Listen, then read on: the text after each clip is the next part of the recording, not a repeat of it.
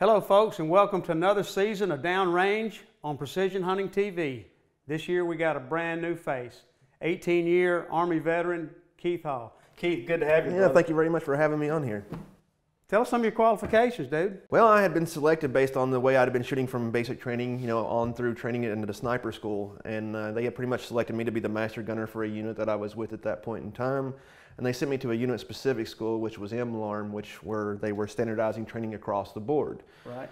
So once that training was complete and I got Top Gun there, they ended up sending me to a whole bunch of other schools to include, I worked with Secret Service on some of the stuff with the tactics that they utilized, and I went to several other foreign militaries with their sniper school and learned about their tactics, techniques, and everything there. So once all that was done, I kind of just once my military service came to, to an end. Due to your injuries. Due to my injuries and everything, I ended up just going ahead and, taking all that I had learned and applying it to what I love to do the most, which is hunting. I'm right there with you, brother. Well, it's certainly good to have you. Well, I greatly appreciate it. I'm looking forward to having a lot of fun this year. So Keith's on the McWhorter Pro staff. He's on the Precision Hunting Pro staff. He's going to help host these downrange segments this year. So that being said, the first thing we want to establish this year is what an ethical shot is, because on Precision Hunting TV, you will not see us take an unethical shot.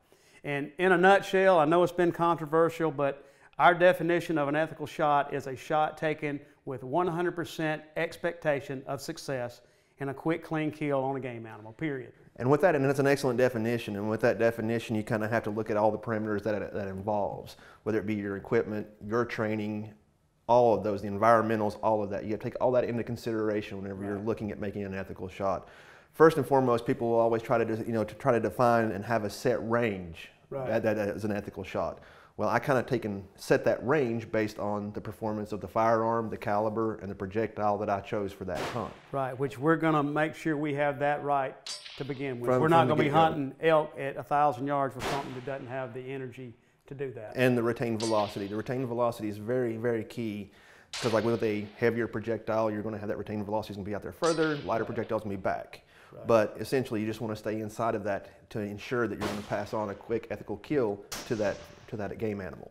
So hunter experience, your equipment, your training, it's all going to figure in on what your ethical distance is. And that's not going to be the same for every hunter, and it's not going to be the same for a particular hunter every day. Everything changes, and you always have to be cognizant and aware of that and be able to be self-disciplined enough to pull yourself back whenever those things aren't lining up in your favor. Absolutely. For example, on a day where I'm sitting there prone and I got maybe a 2-mile-an-hour constant wind, I got the right weapon for sure, so my ethical range may be 1,100 yards, because that's a shot that I think I can make 100% of the time. Yep, and then like whenever I have, switching winds, gusting wind, all of that, I'm going to pull way back, or I'm going to relocate to where all those conditions are in my favor. That afternoon, the wind picks up 6 to 12, and it's swirling, it's not constant, my ethical range is going to come way in. I mean, that may bring me back to 800.